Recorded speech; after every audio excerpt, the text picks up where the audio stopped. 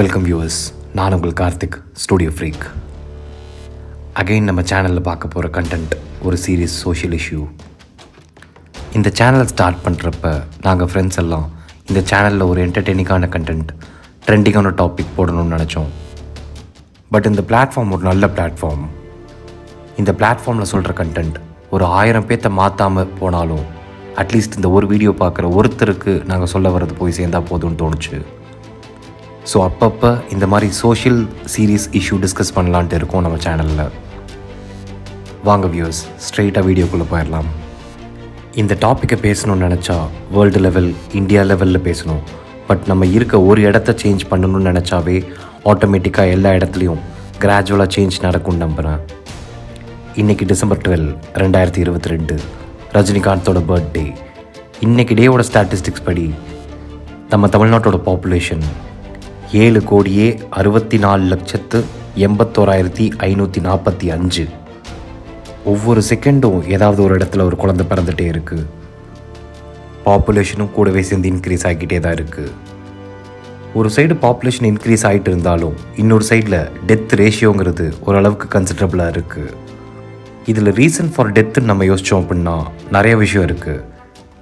இப்போ வந்துட்டு போன சைனாக்காரனோட சித்தப்பா கொரோனாவிலேருந்து கண்டேஜியஸ் டிசீசஸ் பரவுறதுனால நம்ம மக்கள் இறந்து போகிறத பார்க்குறோம். அப்படியே இன்னொரு சைடில் சுனாமி, வெள்ளம், நிலச்சரிவு, காட்டுத்தீ, பூகம்பம் போன்ற பேரிடர்கள்னால மக்கள் சாகிறதையும் நம்ம பார்க்குறோம். இது இயற்கை, நம்ம கண்ட்ரோல் பண்ணக்கூட நினைக்கக்கூட முடியாத அளவுக்கு ஒரு விஷயம்.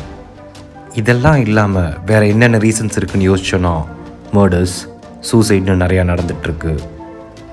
இப்படி பல்வேறு காரணங்கள்னால மனித உயிர்கள் டெய்லி அழிஞ்சிட்டு தான் வருது. இது வரைக்கும் நான் சொன்ன காரணங்கள் இல்லாமல் இன்னும் சில காரணங்கள் மனித உயிர்களை பலி வாங்கிட்டு இருக்கலாம்.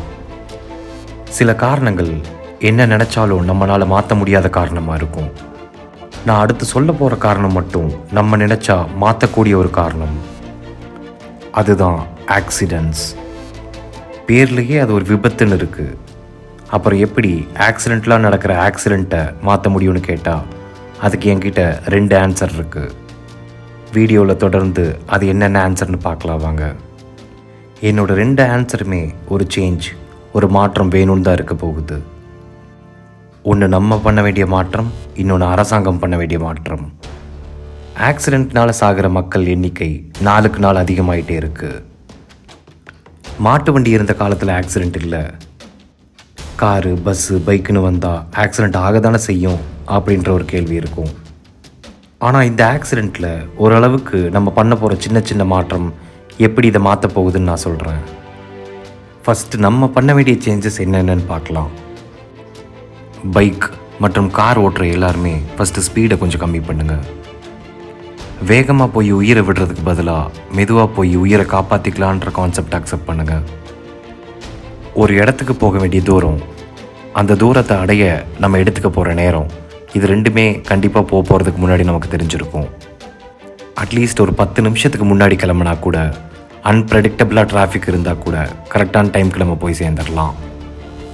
ஸோ ஃபர்ஸ்ட் நம்ம பண்ண போகிற சேஞ்ச் ஸ்பீடை கம்மி பண்ணுறது.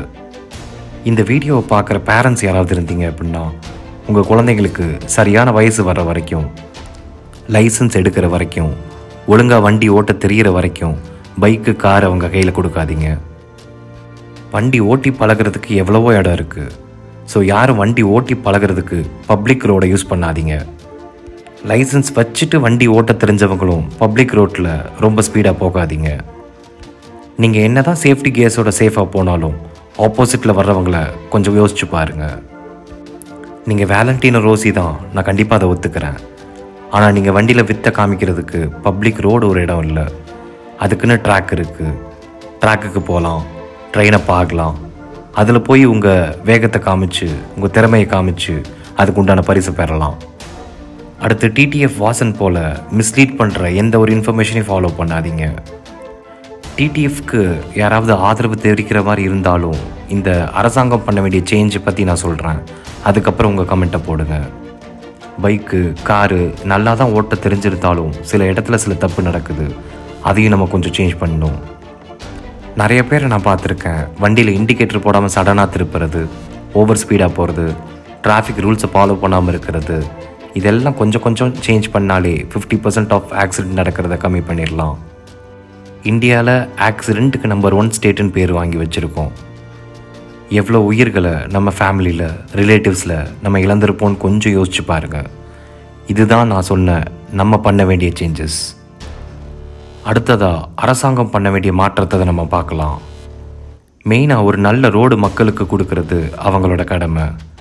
ஒவ்வொரு ரெஜிஸ்டர் பண்ணுற வண்டிக்கும் லைஃப் டைம் ரோட் டேக்ஸ் வாங்குகிறாங்க.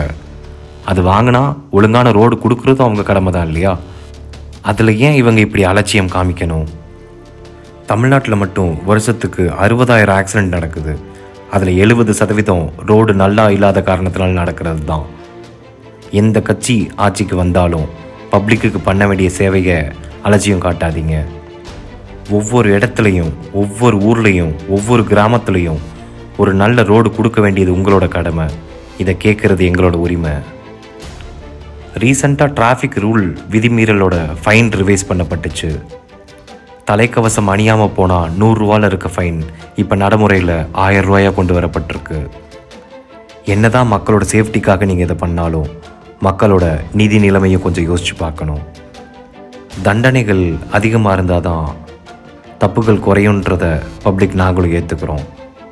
தலைக்கவசம் அணியாமல் வந்தால் 1000 ரூபா ஃபைனுன்னு சொல்கிறதையும் நாங்கள் ஏற்றுக்கிறோம். ஆனால் எல்லா இடத்துலையும் சாலை நல்லா இல்லையே.